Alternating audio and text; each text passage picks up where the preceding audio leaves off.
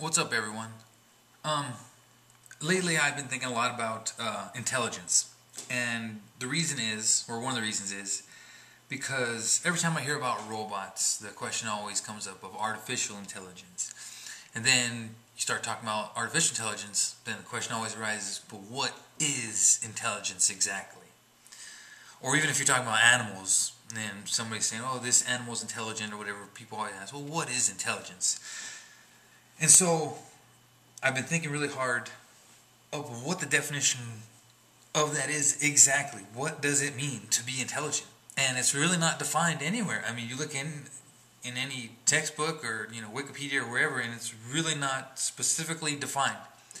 And so I've been trying to define it, and I think I have. I think I have very specifically defined what is intelligence exactly, and I figured out what's missing in artificial intelligence. I figured out what part is missing. The reason that robots and other machines are not intelligent. I think I figured out the missing piece of the puzzle, if you will.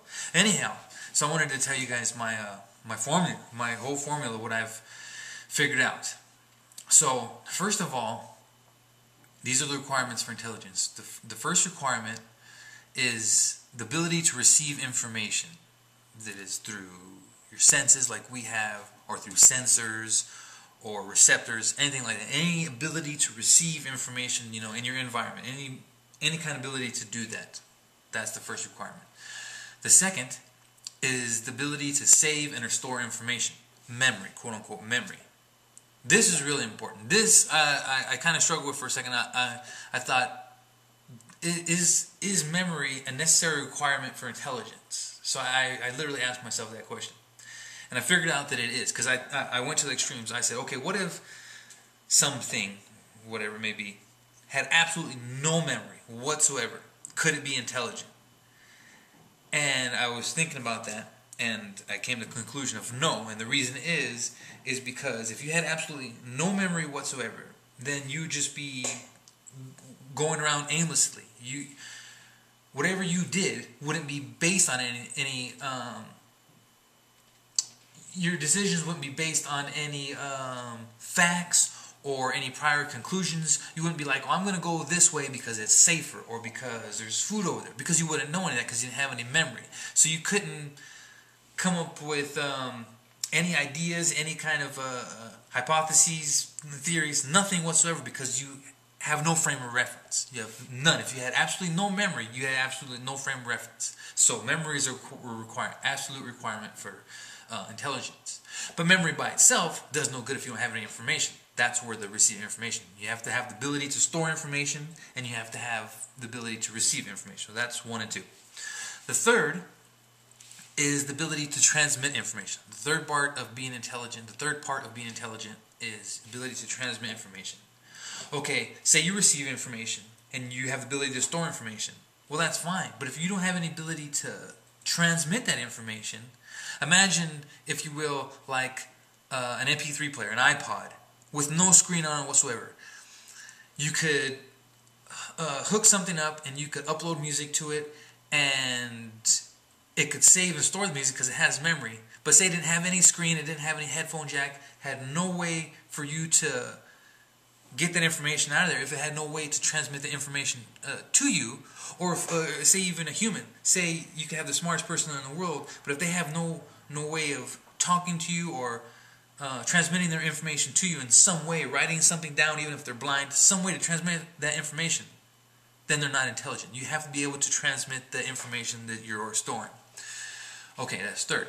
The fourth is the ability to receive and store information on what has been transmitted and communicated.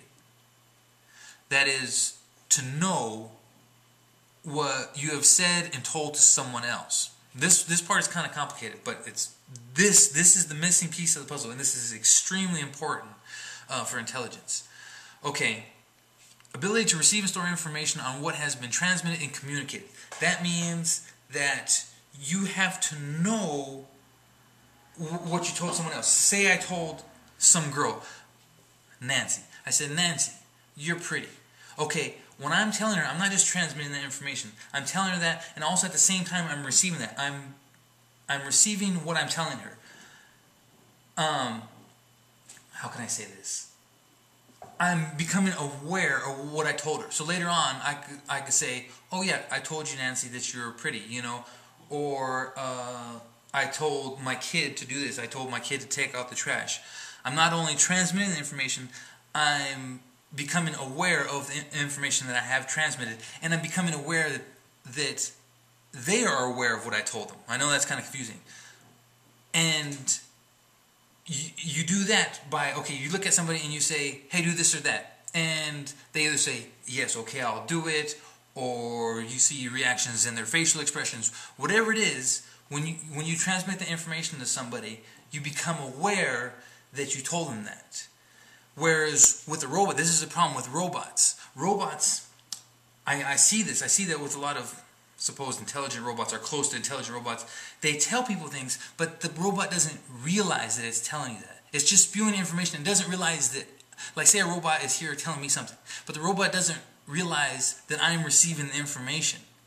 I could ask it again and it would tell me the same thing. Because it doesn't know that it already told me that. It doesn't know what information has already been sent out. Or even if it knows, it's like, okay, I already said this, but who have I said it to? You know, like if I'm standing in front of a room of people and I'm saying something, I know that this and that person, they became aware of that. So it's not just transmitting information, it's becoming aware, it's knowing, you know, who you transmitted the information to. And that is very important. And that is, again, that's the missing part of robots. No artificial intelligence that I've ever seen has been able to do that. Like I said, they could spew all kinds of things, but they don't have that awareness of what they told somebody else. Okay. The next part, the number 5, is the last part: ability to utilize received and or stored information. That is not necessarily physically, but you take the information that you have and you put it to some kind of practical use. I thought of Stephen Hawking a lot in this. And this is why I left out physical requirements, that a being doesn't have to physically be able to do anything. Because Stephen Hawking, one of the most intelligent people in the world, unarguably, but he can't physically do anything. But that doesn't mean he isn't intelligent. He's extremely intelligent, but he can't physically do anything. You know, he is able to transmit, you know, communicate information to other people in kind of non-physical means. He, you know, I think he blinks and he uses his, you know, computers. His blinking is attached to his computer device, and, you know, it transmits messages, so on and so forth. Anyways, he is able to utilize information. You know, he's able to tell these people these things, and it's like, okay, this is the information, and this is what you should do with it. This is how you should go about employing this theory or anything like that. He's able to utilize the information that he's putting out, even though physically he's not able to do things. So the physical part is not a requirement for intelligence, but the ability to utilize the information you have. It's not just knowing something. It's not just having all this information. It's, okay, you have this information, but how are you going to apply this in life? However you apply it, it doesn't matter, but you have to be able to apply it somehow. And that's intelligence. That is the underlying fundamental definition requirements for intelligence. And I'll go over this again. So first you have to have the ability to store and receive information. So store information that has been received times the ability to transmit the information times the ability to utilize the information that has been received, stored, and that is known. That is intelligence. The ability to store information that has been received times the ability to transmit information times the ability to utilize information that has been received, stored, and the information that is known. That equals intelligence. Oops. I started spelling intelligence wrong. Intelligence.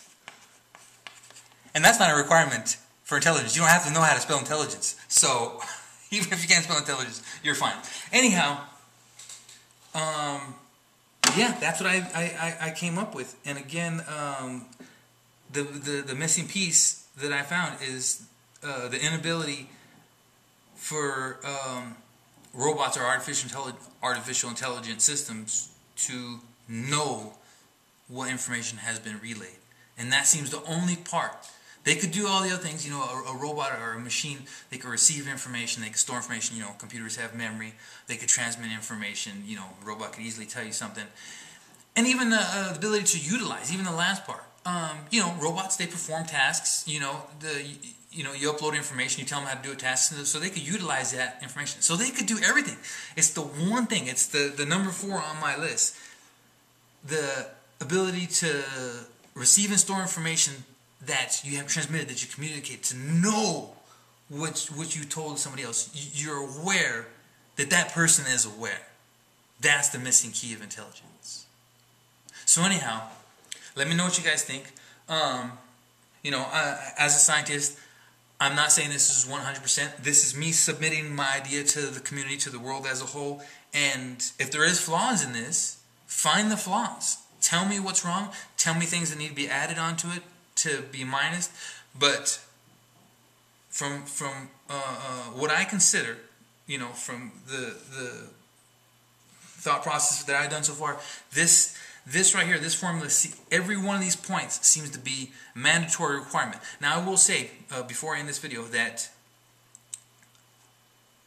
it doesn't matter how much of these main points right here, in order for something to be intelligent. You can have the little bit of memory, and you can have a little bit of ability to transmit information, and a little bit of ability to utilize it, but you're still intelligent. So that's why I did the multiply. Now, the more you're able to do this, and the more able you do that, that multiplies your abilities to say, multiplies your intelligence. But you can have very little abilities in each one of these and still be intelligent. But the main part is that you have to have at least a little bit of these abilities in every category. So anyhow, that is my idea. I'm rambling on now, but I'm gonna put the whole formula down in the description box. And again, let me know what you guys think.